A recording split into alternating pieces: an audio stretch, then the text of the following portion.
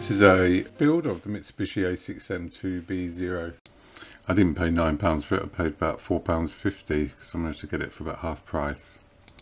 That all said, I bought it because it was a cheap plane and I wanted to make a Zero because I hadn't made one, and I've got a larger version to make, so I thought it would be a good practice run to go on this. Also, I wanted to try out some AK paint colours, which was specific for this aircraft. Typical Airfix plastic, and I had a look at the pictures online and had a quick look at the cockpit. Saw there was some holes in the seats and there's some indentations on the plastic to represent those, so I just took those out to try and represent the cockpit as it should be, although it was pretty pointless really because it's 172 and you're not going to see it. Cleaned up some parts. I'm going to make this with the closed canopy. Sanding down with a sponge stick and a quick test fit. It's always important to test fit your parts before you put the glue on, and that's exactly what I'm doing here, is just doing a bit of test fitting and also taking off those rough edges that are made when drilling out, and you can use the ultra thin to do that and just take them back, as well as using a file, of course. Looks a bit rough now, but when it's all finished it's fine.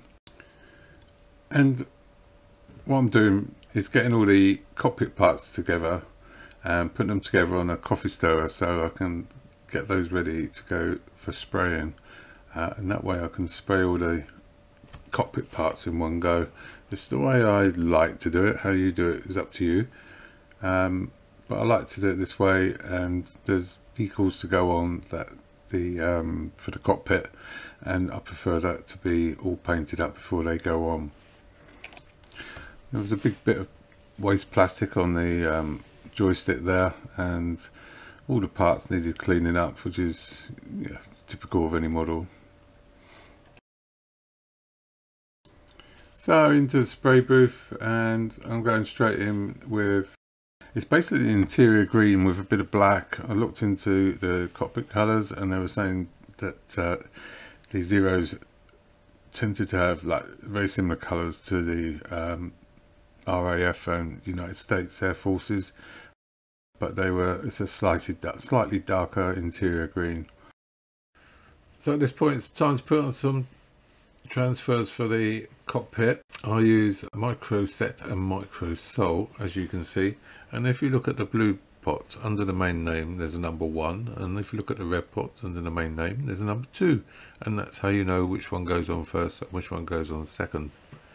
I like to use my blue and red brush. These are often given out with Revel kits, and they're double-ended, and it makes life very easy when it comes to putting on the transfers and using the micro set and sole, because they color coordinate. So you apply the blue one and apply that where you want the transfer to go, preferably on a glossy surface, and then once that's on and in place, and then you use the red fluid over the top of the transfer, and that essentially melts the transfer into the paintwork. Once that was all done, the cockpit's nearing completion now, so it was time to do a bit of a panel wash to give the more used appearance to the cockpit, and I used a panel line accent colour from Tamiya for this, but there's many different versions available, and in a moment you'll see that I hold up one part that's been done and one that hasn't, and you can sort of see the difference where it picks it out. It works well, so it just helps to create some highs and lows with the colour, because when you spray you just get this very flat colour, and then by creating some dark areas and light areas you get this the contrast, which is more pleasing to the eye. So the next stage was to do a bit of aluminium dry brushing, where you put a bit of aluminium paint onto the brush and take off the excess so it's virtually dry, and then you just gently rub it on the edges of metal where there would be natural wear with people getting in and out of the aircraft and so on. And here I'm just painting some fine details with the various colours.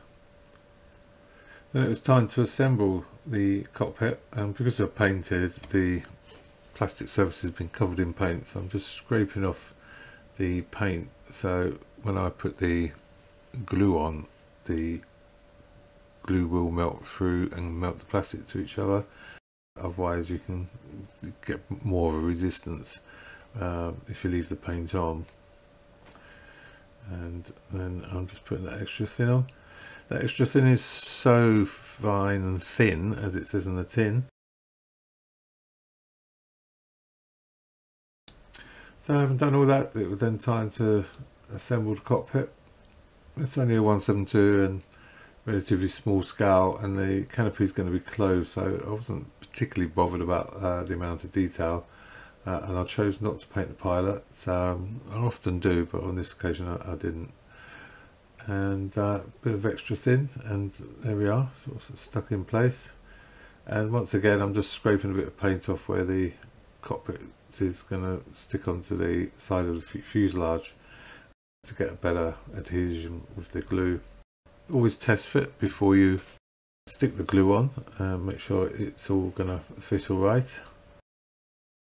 And then this part in particular is really important to get the nose area level and parallel with the other half, so that you haven't got an overlap or a ridge. It's very easy to get a ridge, so it takes more effort to avoid it.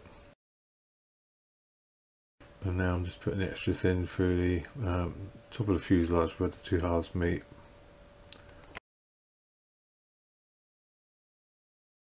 Once that was done, I then taped the two parts together to ensure that they're held together very well.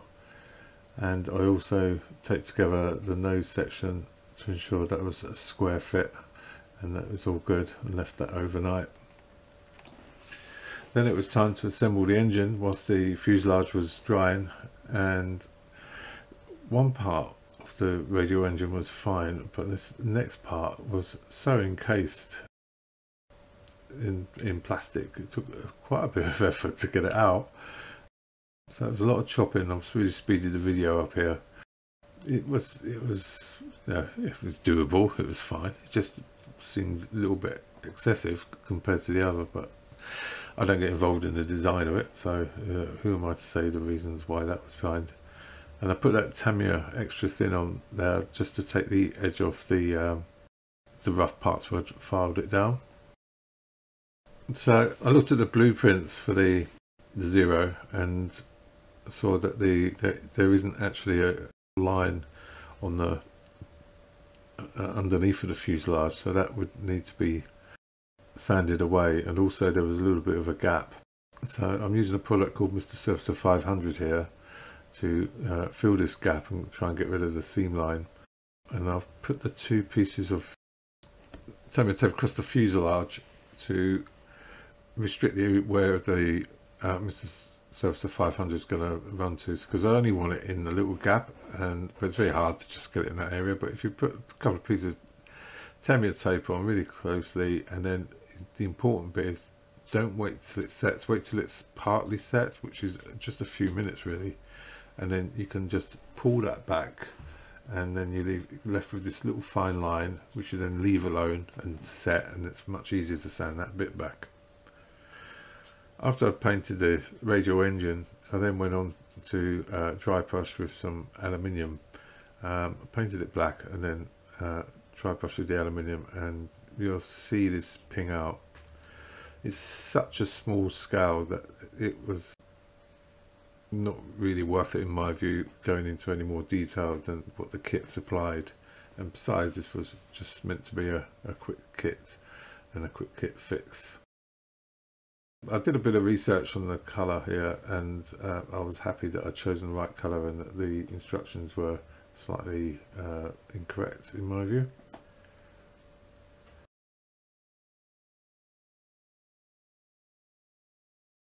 Once the Surfacer 500 had dried, I then sanded that back, and it's time to glue the engine on.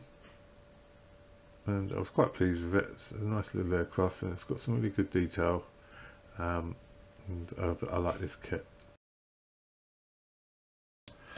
When gluing in the horizontal stabilizers and elevator, it was a tight fit and needed a bit of pressure. I had to hold that in for a little while, but you know, firm bit of pressure and we're away. And here I'm just checking that everything's square and not askew, and you can just see that the starboard stabilizer is slightly out there, so I've just made an adjustment there to get that all square.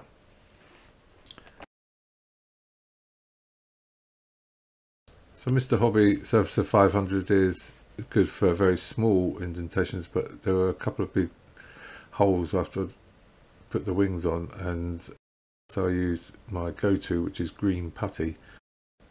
I've used many different ones. I prefer this one. I really like it. It sets very quickly. You've got to work fast, get everything ready before you put it on. And once again, I just used the Tamiya tape and other bits of tape so that the putty goes exactly where I want it to. And it's easy to do this whilst it's still drying. So do not wait for it to set, otherwise it would just rip it all off and a waste of time. It'd be a nightmare. So, and once that's done, you can just run tip of a cotton bud, and you can just run that down the seam, and that gives you a really nice finish. I mean, it looks, you can see it there. It's a lovely, lovely finish, and will need virtually no sanding.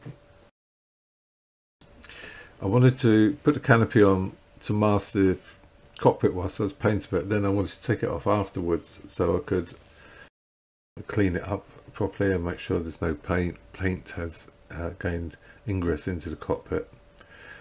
So I used micro crystal clear, and I just put 3 drops on, and I knew full well that I'll be able to just get that off easily after it's all been painted. I then wiped it down with some alcohol, stuck a base coat on of flat black from Tamiya. I found diluted flat black to pretty much be a good primer, and if you prime well, then you can avoid problems later on with paint coming off, like when you're masking up for further jobs down the line. Maybe not on this project, but on other projects it's just good practice. I've begun using red as a base coat more and more often, especially with yellows and creams, and that sort of colour really enriches the colour amazingly, better than whites. So by applying a nice coat of red down, and then you put this sort of, because the Zero has a sort of yellow colour, it really does start to ping that colour through. The other thing I forgot to mention is that you can see the canopy has been sprayed green. That's the cockpit colour.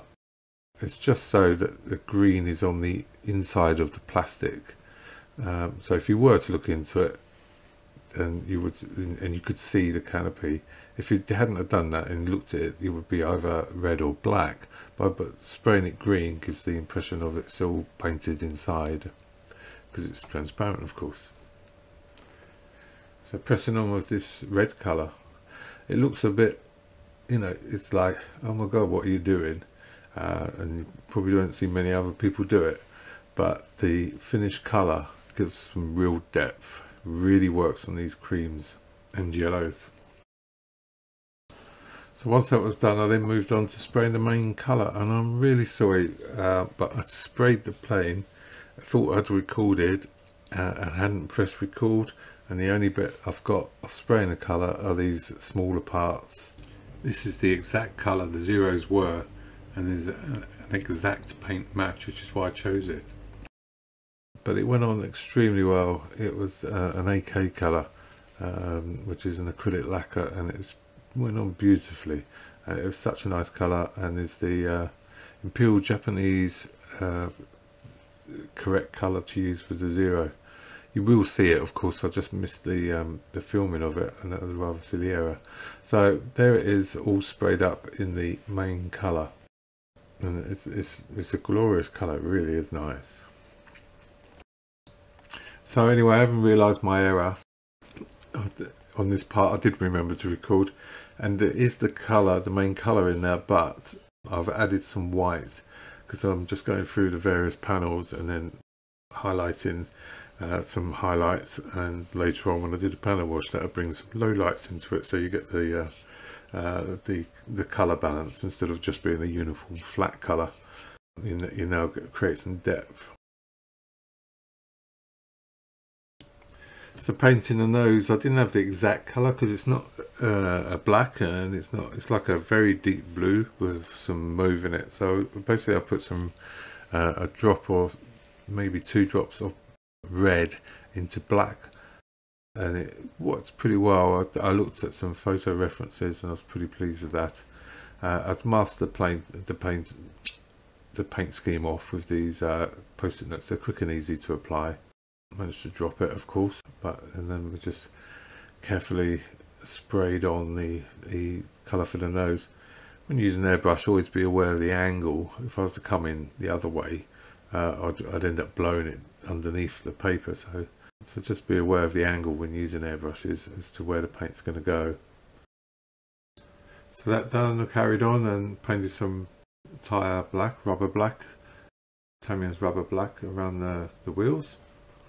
And I used a little bit of chrome marker pen, liquid chrome, to make the chrome or aluminium on the suspension, and I just pumped it so an amount of it came out there. Got a little brush and quickly painted it on.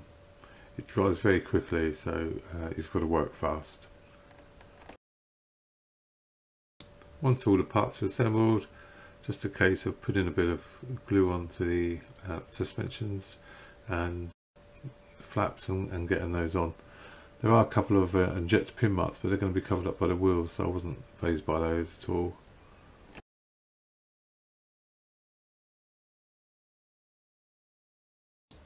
And there we're just carefully assembling the wheels and putting them on. Notice I didn't use extra thin, I just used a bit of Revel because it gives you a longer working time, because it's a little bit fiddly. You don't want it just sort of setting straight away, so it's nice to have a little bit extra working time.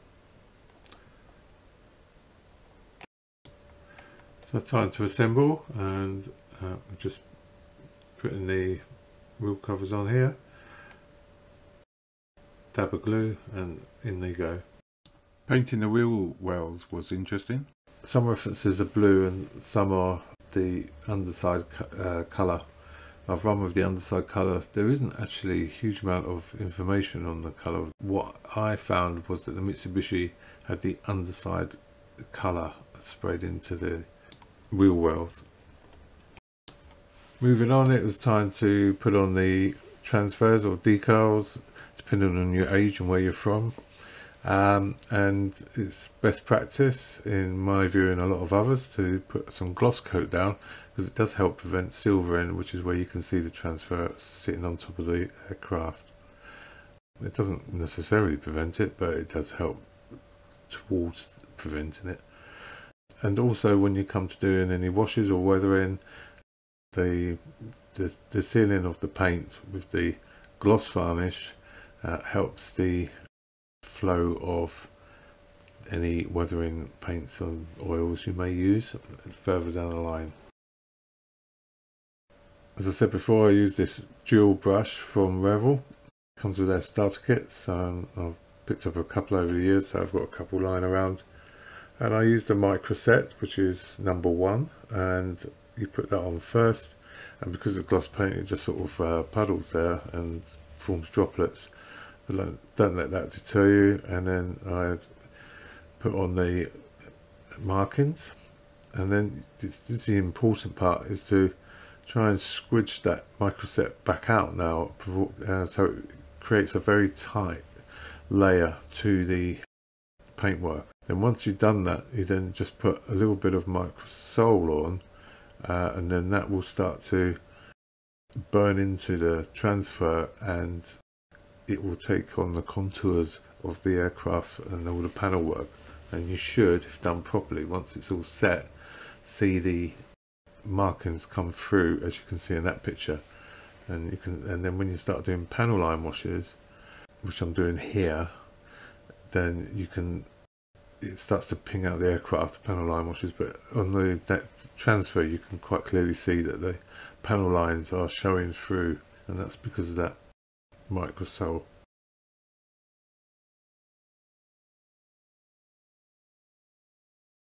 So I'm just using a brown pin wash here from Tamiya, and as I say, you can just see the capillary action, and that's down to the gloss, and it's just pinging those lines out.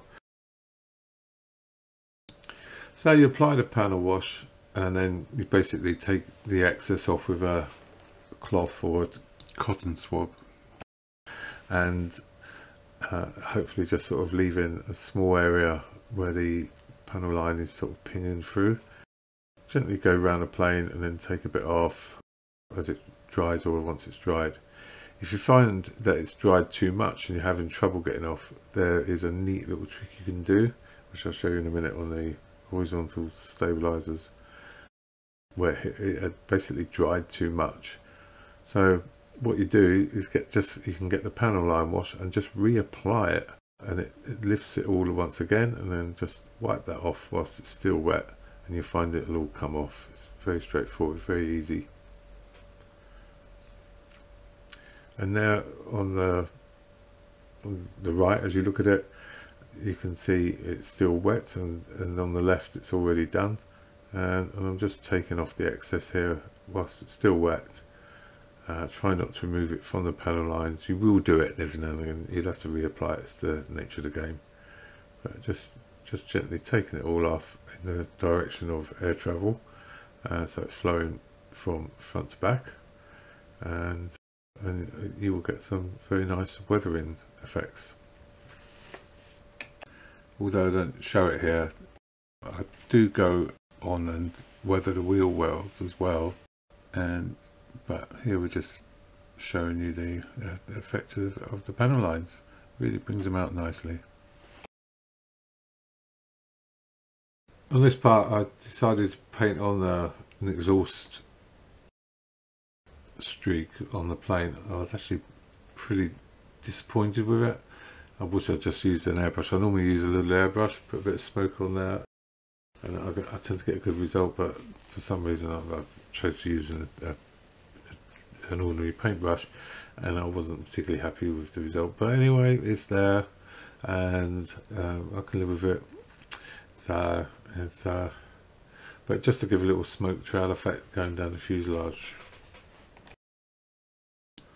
So that all done, I then decided to spray the matte coat on. I use VMS XXL matte coat. In my opinion, there is no better. I've used quite a few. If you've got silvering on a decal or a transfer, you put this stuff over it, it will get rid of it. This is the best matte varnish out there that I have come across so far. So, and it really tones it down, really does. And if you put a couple of coats on, it will be so matte. It will feel very dry, very matte. So, and it's wonderful stuff. Does a good job. I was really pleased with the little plane. I thought it was quite good. The panel lines are pinned out. There's a little bit of weathering on there. You know, there's a couple of bits here and there I'm not chuffed with, but it's every single model I've ever made has got a few bits that I'm not particularly chuffed with. So I'm sort of used to that. But it was a little weekend build. I enjoyed it. It was good. Removing the mask of the canopy, always a satisfying moment. And if you remember, I had to take the canopy off, clean it, and reapply it. And I did that off screen. There was a bit on the fuselage I needed to paint as well, which I'd forgotten in the first instance. Then fixing the antenna, a little bit of rigging, the tiniest of drops of super glue on there. You should find that it pretty much takes it straight away. Give it a few minutes before pulling the wire across and then putting it onto the next part. And then again, the tiniest of drops. I use fly fishing scissors to trim the rigging off, and I find they can get in extremely closely to the rigging to give a really nice tight finish. Whilst I'm just finishing the rigging off there, could you drop me a like and subscribe? It really does help the channel. Thank you. Once I've finished this, I decided to make a simple little diorama for it to stand on in the case rather than just standing on a wooden shelf. So I've got a bit of foam, decided to try and replicate the aircraft carrier's deck and stand the plane on that, and that's what we're going to go on to right now.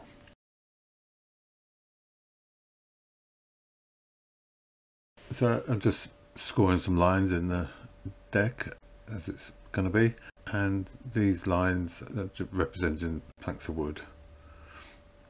Cut some one way, and then I'll just widen the gaps with a small tool to get them a little bit more realistic, and then I'll cut some marks the other way just to make out those planks. And then I didn't film it, but I sprayed it black, and then I've got some Fuselage wood colour, and I'll put that on, and when that was all done, simple little diorama, and it's finished.